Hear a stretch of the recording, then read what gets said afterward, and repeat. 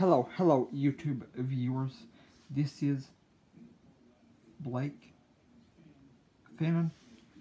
Listen to me very closely.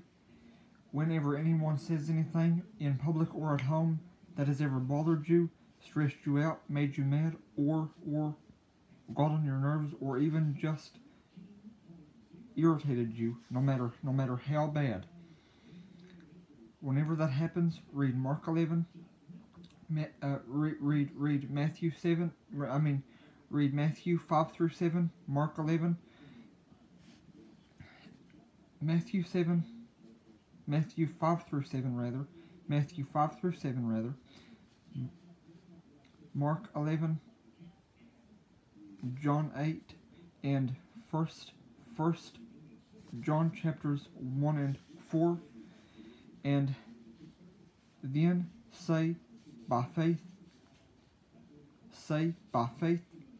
this is not going to worry me, this is not going to get on my nerves. Say I refuse to worry.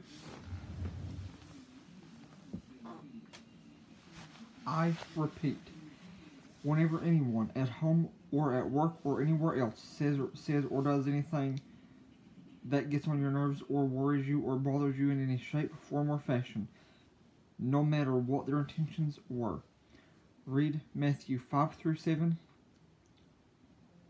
John 8, Mark 11, 1 John chapters 1 and 4, then say by faith, I refuse to worry.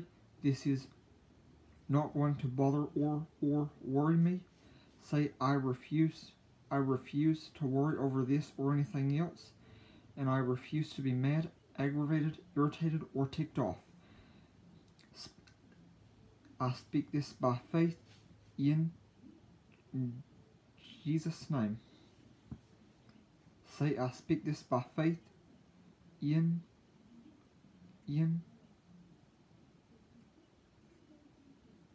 Christ's name. YouTube viewers, I hope this video has helped you tremendously. And remember, after you read those verses, say sorry, just a second, I have an armpit itch.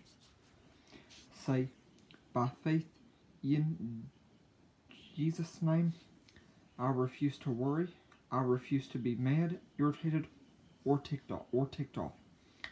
After reading those passages, I repeat, say I refuse to be worried, mad, aggravated, irritated, or ticked off. Only make that declaration after you've read those passages if you don't know what they say. If you do know what they say, then you don't need to read them. Just one moment. Just one moment. I can take 2 hours a day and... One moment. If you already know what those passages say, when anything like that comes up that bothers you, when anyone says or does anything that bothers you at home, work, or in public, or anywhere else, if you don't know what those passages say, read them, then say, by faith, I refuse to be worried, mad, ticked off, or scared, or terrified, or anything else. I forgive this person. Since Matthew chapters 5 through 7 and Mark 11 says we should forgive those who sin against us. Forgive them, and then say, in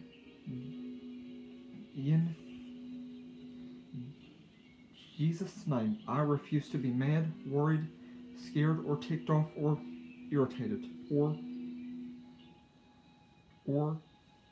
aggravated. I know I have changed things up a little bit in those declaration suggestions. That was intentional.